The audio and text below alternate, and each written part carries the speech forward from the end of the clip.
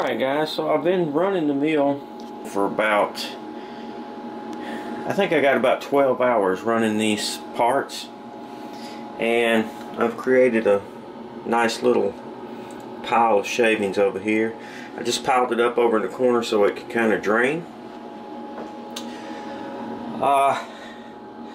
And I've oiled the ways about 3 different times, about every 4 hours.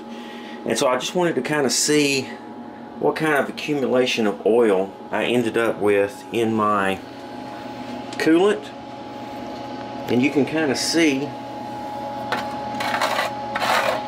a neat thing that's happening is, because of the way this dam is, it keeps all the oil in this side, and then because the oil floats to the top, it stays collected up here, and it doesn't get back into the actual coolant, which is really nice.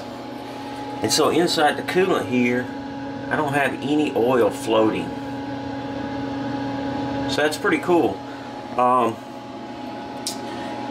really happy with this pump system. The only problem is it is a little bit small, because it seems like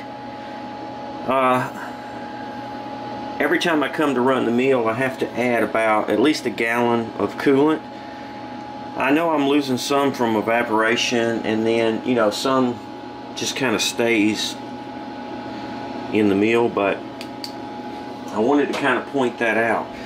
I'm going to clean this out and then continue on.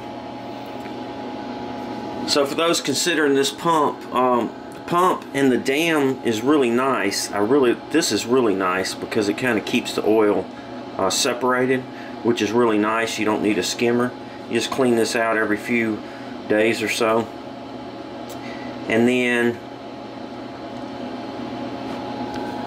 the only thing that I would rather have is maybe about 5 gallons. If I could have 1.5 gallons more on the size, I think I would be a lot happier. But overall, pretty satisfied with it. Just an update on the coolant pump. So thanks for watching the video. Please feel free to comment if you have any questions. Thumbs up if you liked the video. Please subscribe. And most importantly, be safe.